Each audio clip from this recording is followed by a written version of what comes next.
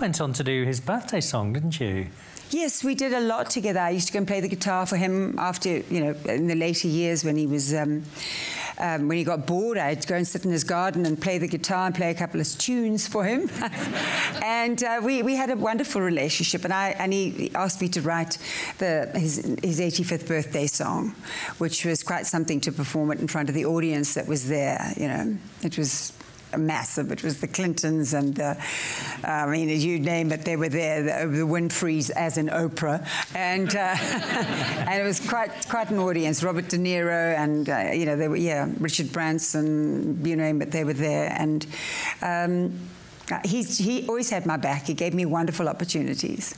And you also went for a walk around Dublin with him, with a rather well-known Irishman once. Oh, when he came back in and he'd been on a walk with Bono, and he said, "Who is this chap Bono? He seems to be very popular."